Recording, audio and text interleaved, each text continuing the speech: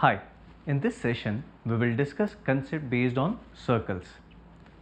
The most important concept based on circle is the concept of tangent, chord and arc. Now let us first start with the question on tangent. Suppose we have three rods, cylindrical rods, which is tied up with an endless cord. Now when you look at the top view of this, it will look like the diagram given here. Have a look at the diagram. By observing the diagram, we can say that the three identical cords form three circles and there is an endless cord tied along with it. Now we are supposed to find out the area of this rope, which is an endless, and it is given to us that the radius of the rod is r centimeter. In this case, first of all, there are two parts. First part is the curved portion of the rope and second part is the straight portion of the rope. If we observe carefully, the straight portion of the rod has three parts on either side of the triangle so formed. Now, the distance between the straight part touching the first circle and second circle will be nothing but the straight distance between two centers of the circle, that is nothing but radius plus radius of both the circles, hence 2r. So such a distance is repeated 3 times on all the 3 sides.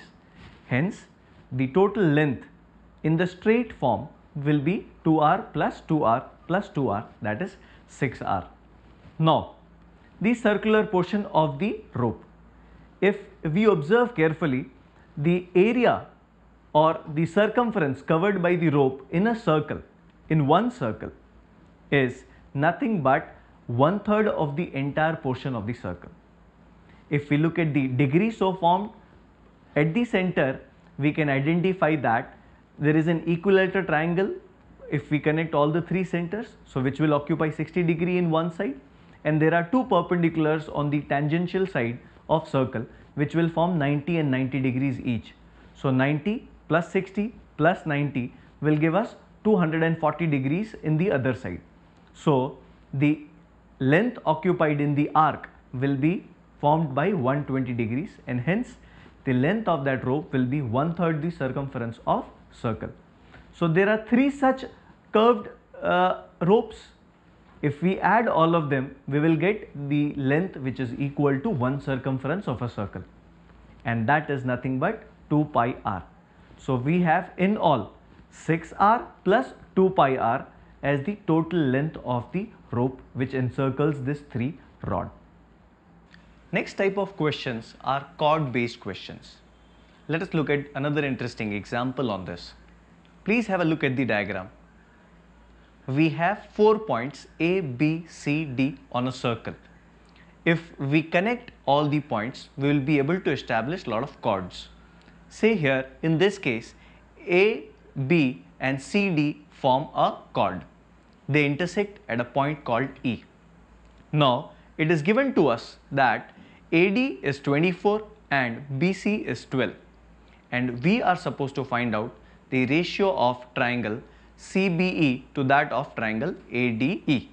Now, if we observe carefully, there is an interesting property that we can develop on the basis of the intersection of chord. Here, because chord intersect internally, the angles on the either side of E will be vertically opposite angle and hence they will be equal. If we look at angle B and angle D, they are formed by the same chord AB. That means if angle B and angle D is formed by AC, they both angle are the angle on the same side of segment, hence they must also be equal. Hence we can prove that both the triangles that we need will be similar. The moment we are able to establish similarity, we can conclude that the ratio of side and ratio of their area will form a square. That means the ratio of side is already given to us, it is 24 is to 12, that is nothing but 2 is to 1. If ratio of side is 2 is to 1, the ratio of area will be nothing but 4 is to 1. The third type of questions on circle will be based on area. Now the area of circle is pi r square, but the questions won't be that simple. we'll have to identify area of various segments of a circle. Now, let us look at an example given here.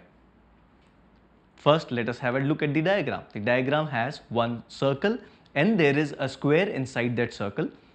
So, square is labeled as A, B, C, D. There is a shaded portion which forms a segment with the side DC. Side DC is also given to us as 4 and we are supposed to find out the area of the shaded portion.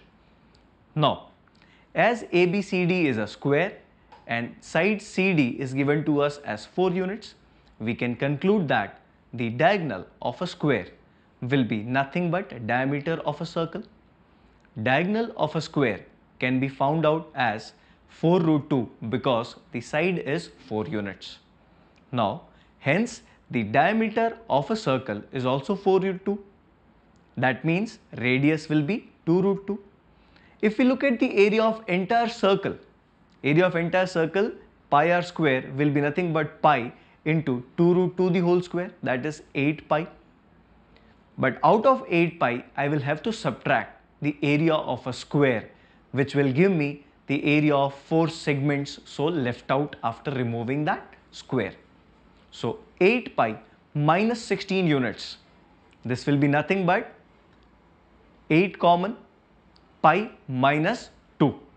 So 8 into pi minus 2 will be the area of 4 segments. But here the question asked is only about one segment, which is the shaded portion.